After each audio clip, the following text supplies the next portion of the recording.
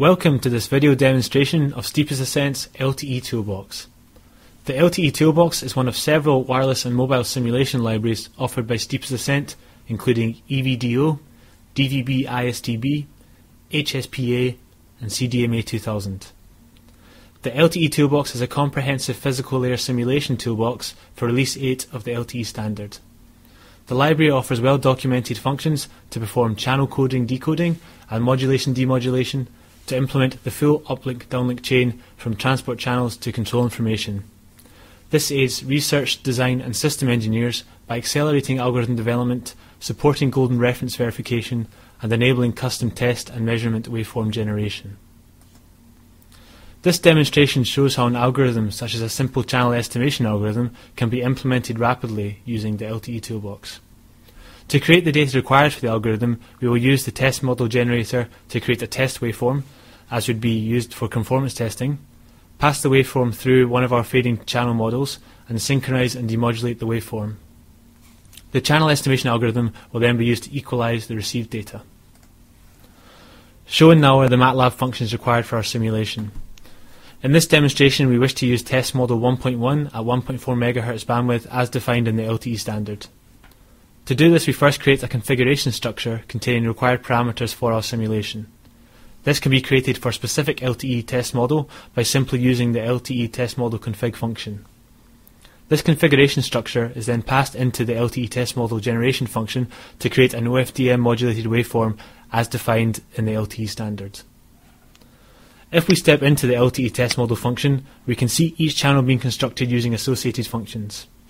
The LTE Toolbox provides a fine level of granularity to allow the creation of custom resource grids to suit development requirements. Shown now is the resource grid created by the test model generator. Each element within the grid is a subcarrier within an OFDM symbol.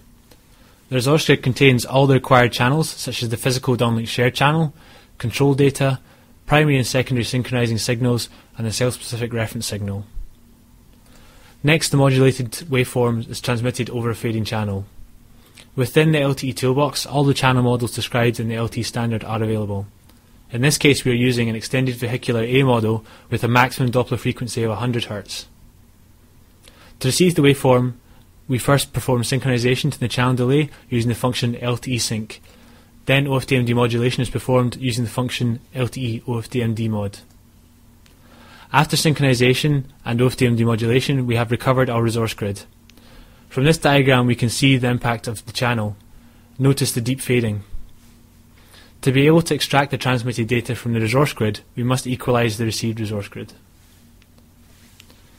We equalize the channel by estimating the channel and using this estimate to correct our received resource grid.